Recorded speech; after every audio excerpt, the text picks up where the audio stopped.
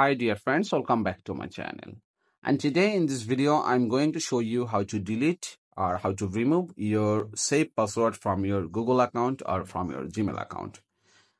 Actually, if you don't delete your saved password from your Google or Gmail, that time you will get lots of problem, because if someone access your Gmail account, that time they can find out your all types of password. I mean Facebook password and Gmail password, every website password they can find.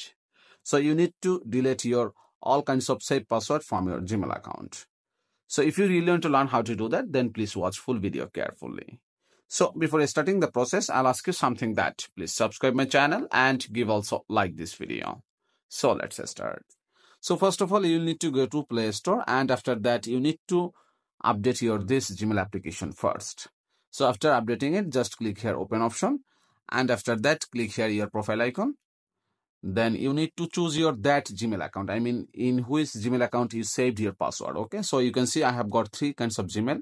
So I need to delete this Gmail account password. So that's why I need to click here manage your Google account. But if you have another Gmail, then just choose that Gmail. Okay, so whatever, let me choose my this Gmail again, and after that just click here manage your Google account, then swipe right, and you can see in here security option. So just tap on it and scroll down.